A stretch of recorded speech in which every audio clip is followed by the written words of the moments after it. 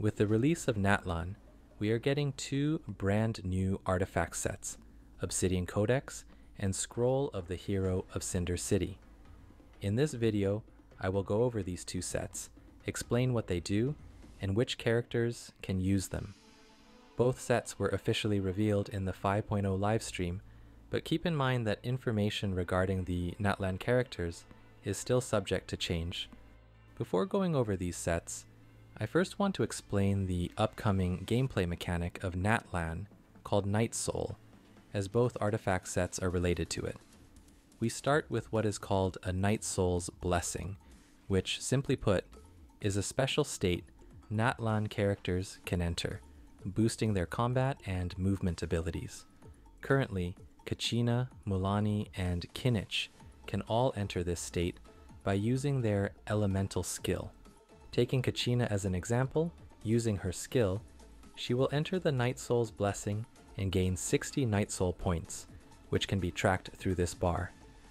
While the Nightsoul's Blessing is active, Kachina can ride her Turbo Twirly, allowing her to traverse terrain faster and deal Nightsoul damage. Nightsoul is a damage type exclusive to Natlan characters, similar to Archie-aligned damage in Fontaine. Going back to Kachina, while she's in the Nightsoul's Blessing and riding her Turbo Twirly, you can use her normal attacks to slam into the ground and deal Nightsoul-aligned geo damage. The Nightsoul's Blessing will last until you run out of Nightsoul points. Different actions will consume different amounts of points. For Kachina, just moving around in her Turbo Twirly will consume around 1 Nightsoul point per second, while dealing damage will consume 10 points. This, of course, depends on each character.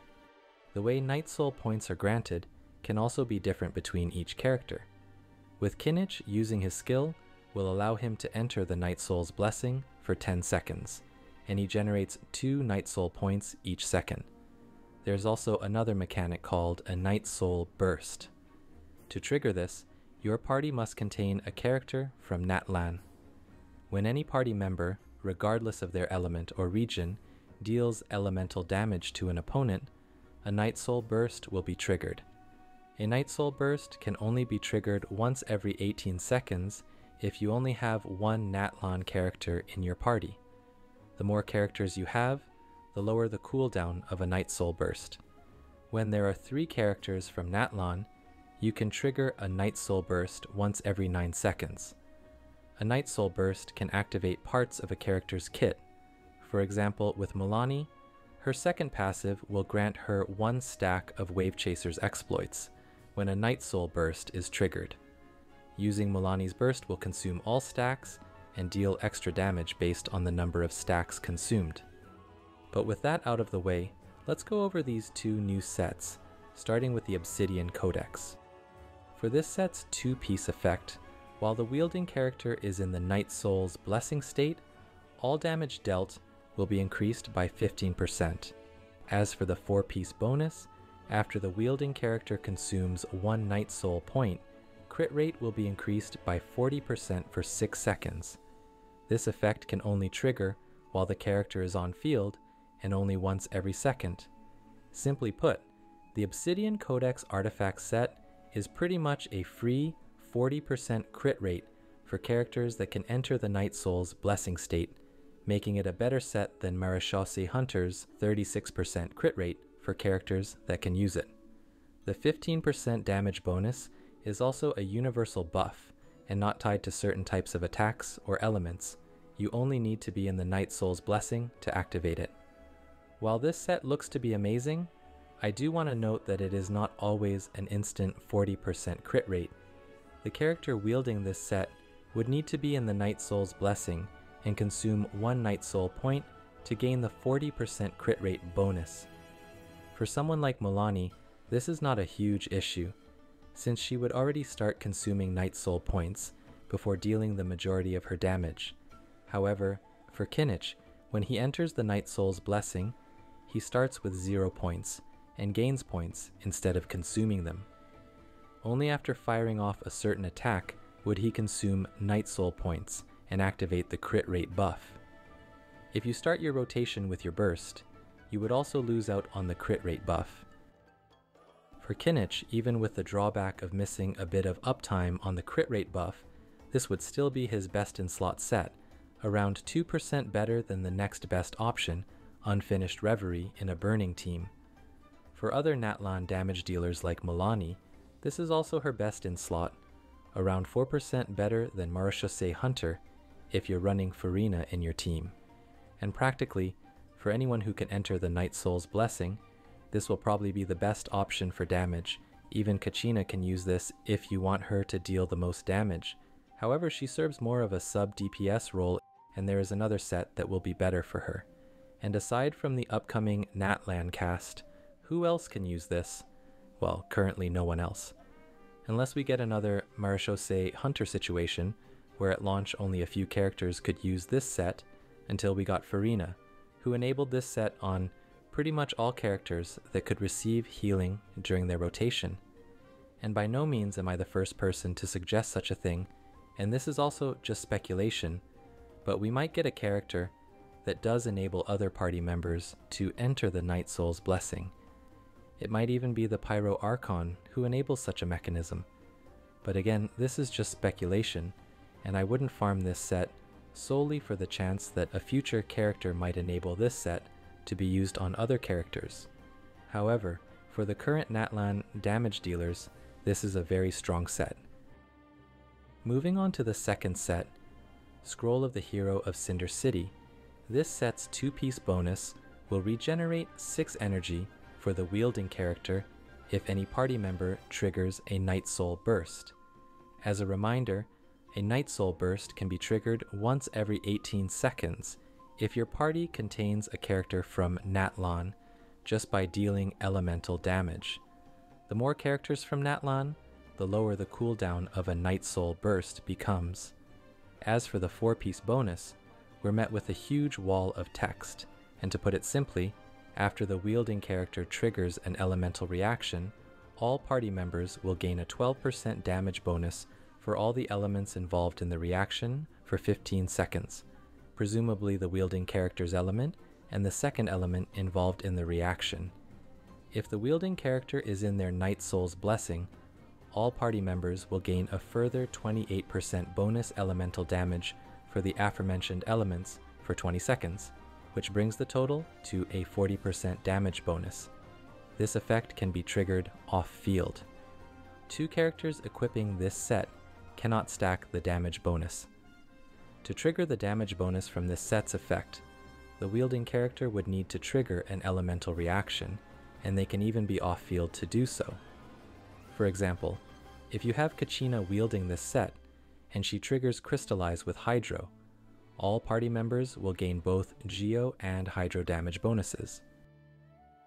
So, in the worst case scenario, this is just a 12% damage bonus for most teams without a character from Natlan. And in the best case scenario, this set gives bonus energy and a 40% damage bonus if the character wielding this set is from Natlan.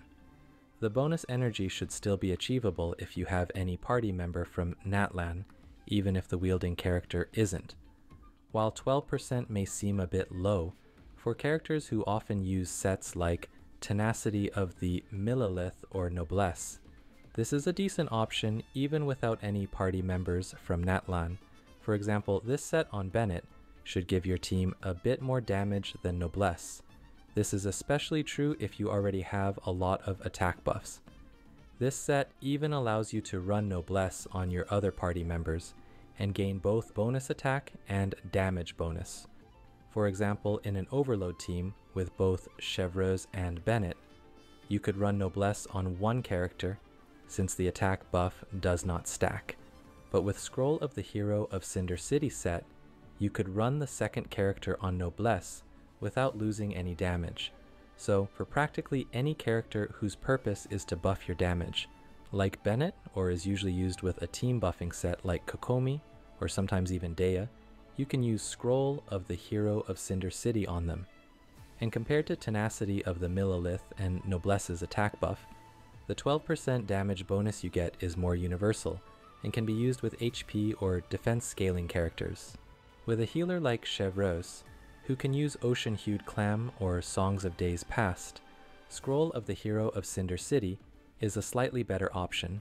In Chevreuse's case, she can deal decent damage, and the 20% burst damage bonus Noblesse gives can make it just marginally better than Scroll of the Hero of Cinder City.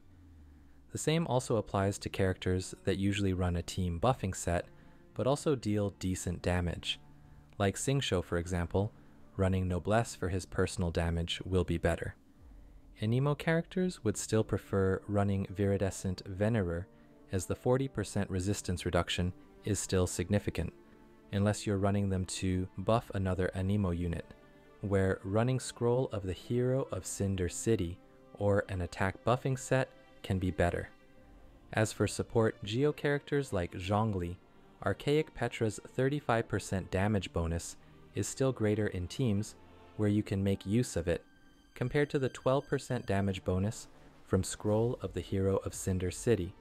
However, if you are playing Zhongli with another Geo damage dealer, Scroll of the Hero of Cinder City or an attack buffing set will be better.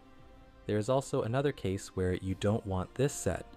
If you're playing a reaction-based team where Elemental Mastery matters, running the Instructor's set is a better option on your supports, since the bonus 120 Elemental Mastery can be much more valuable. And lastly, for characters from Natlan, this will be a great option for supports or sub-DPS units. Kachina, who can serve as a sub-DPS in your party, can use this set, and this will be the best option for overall team damage. Running this set on Kachina also allows her to be a very strong Geo sub-DPS in many teams, for example in a Navia team, where you usually run a second Geo unit. Kachina on this set can potentially be one of the best options for your team. Overall, this is a very strong set and one that can be run on a lot of characters.